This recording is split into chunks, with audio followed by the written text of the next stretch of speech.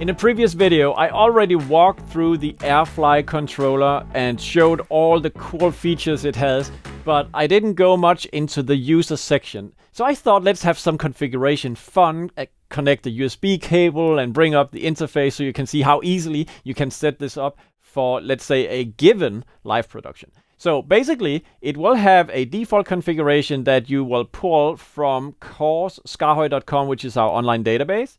And even there you could modify it, but when it arrives on your controller you can do local modifications. So I imagine that for a given live show I wanted to use one of the bus rows for selecting sources on ME2 on a ATEM switcher, and the other row I want to select a few stills for media for the upstream keyer, and then enable on and off the upstream keyer and play back some macros. So I hope that sounds fair to you, and I have connected the controller to my laptop with a USB cable so I can go to the SKAARHOJ firmware application and open the serial monitor. And the reason why I want to do that is because I can open the web configuration interface, and that gives me a really direct and fantastic way of controlling or configuring the controller live. So you can see I've done that with a few other controllers before here. And this interface you see right now is the web server running on the AirFly.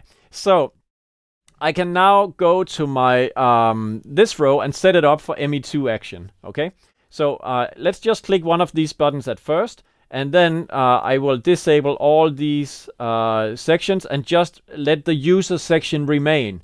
So in the user section you can see the button I just pressed, that is program number 1, has been set up for no action. Okay, so I just want to change that so it will set the preview source on, or it could be the preview program. Let's just make it the preview source on ME2, okay? And it should be source number 1. So that's done now, and now I want to replicate that to the other buttons.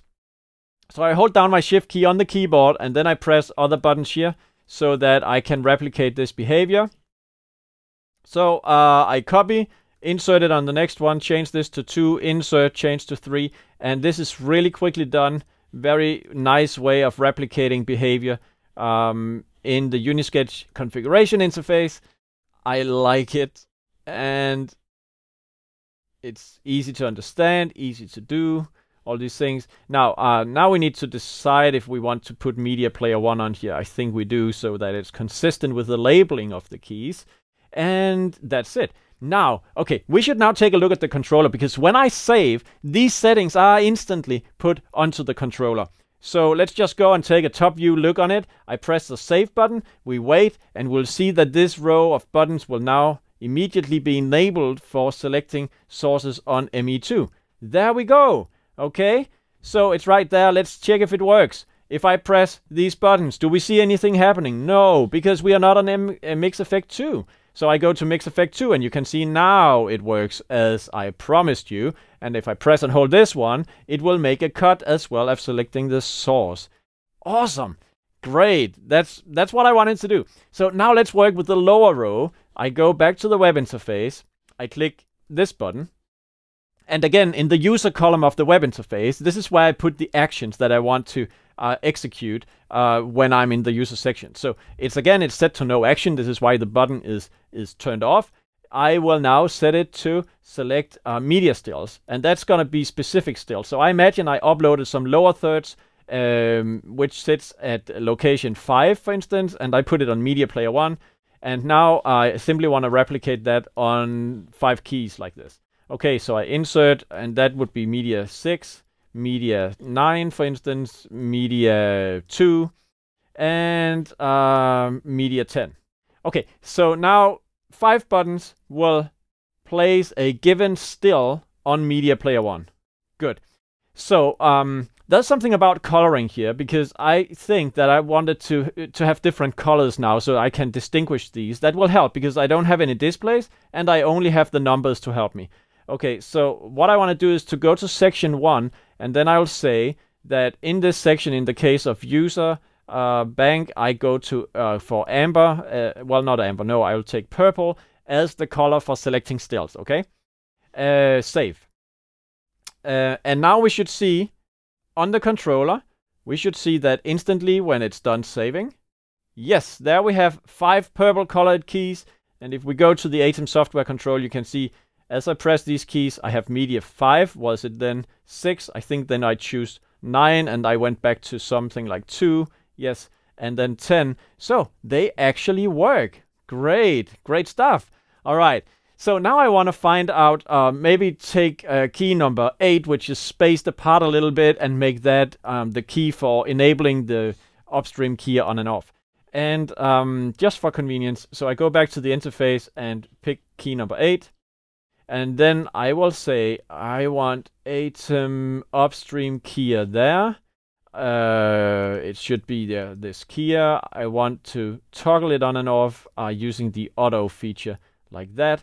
Now, if I do this, and I'm doing that because I'm just saving, you will see that key number 8, was it, will now light up purple. And when I press it, we will see that I'm turning on and off the upstream keyer on mix effect row number 1. Okay, so here we go. Auto on, auto off for the upstream keyer. But what I don't like is that the key is purple. So I don't have any communication to me that this function is different. But we can so easily do that because I just go back to the interface, find the component again, and then I add an action called system local color. So now I decide to put the color up here. Let's choose red. So red is a warning color. So I know if I press the button, then it's probably going to do something horrible. Like turning on a keyer, and we are now looking again at the interface, so we are saving, and immediately now it is red and communicating to us that it is different in function than the other keys. So the final thing I wanted to do was to place a few macros here, but I think my time has gone now, and you can imagine exactly it's the same system that you just place actions for those particular macros that you want to break out. So maybe the final thing I should show you is how easy it would be to just wipe this away when you're done. So my idea was that this would be for a particular live show where we just connect to the controller and set it up. So what I want to do now is to go to the SKAARHOJ firmware application app, and then you press the clear preset button. The controller will reboot, and we'll see that happening right now. It's rebooting, and we'll see that the user section should be clear as it has rebooted. There we go, connected to the ATEM switch. I go to the user section, it is blank. So the controller is completely fresh and back to the configuration it received from core.skaarhoj.com before.